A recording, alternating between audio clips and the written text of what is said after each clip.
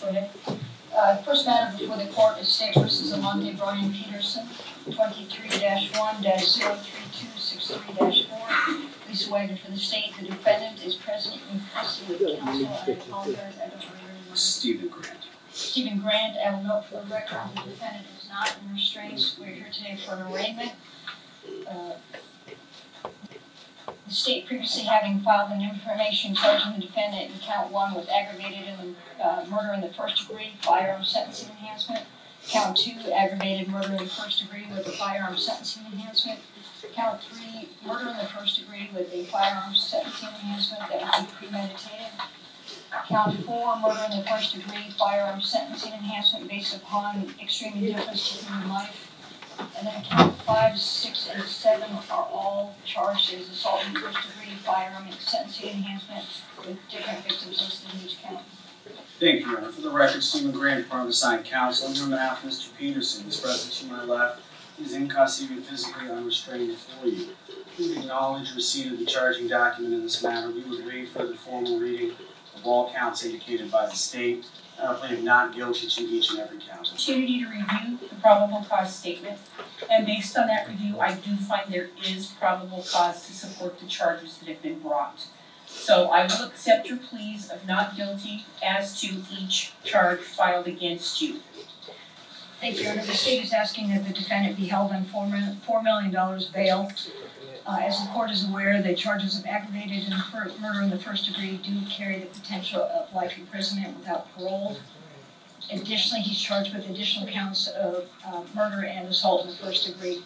It does not appear that the defendant has criminal history. However, there are significant concerns that the state has. And I have these concerns recognizing that the defendant did in fact surrender himself, so I want to acknowledge that.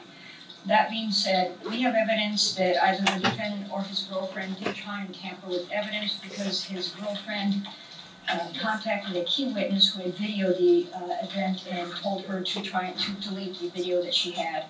The gun that was used has not been located or recovered. When the defendant surrendered, that gun was not with him, so we do not know where that weapon is. The facts of this case are shocking to say the least. Just extreme indifference to human life that the defendant exhibited when, after shooting the first victim, as he was crawling away multiple times, he then began, based upon a witness statement, firing randomly throughout the bar. That's how the other victims were shot. I've been using initials in my statement, so I'll keep with the initials. But the deceased female victim, I've done the initials MS. She was doing nothing more than walking into the bar when she opened the door and she was shot in the head. That type of callousness, that type of extreme indifference gives the state extreme concern about the defendant's.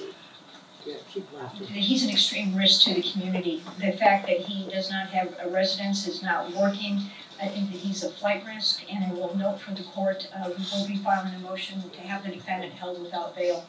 I think that given all this, the defendant should be held on $4 million bail at this time. All right, thank you. The court is very concerned about public safety concerns here.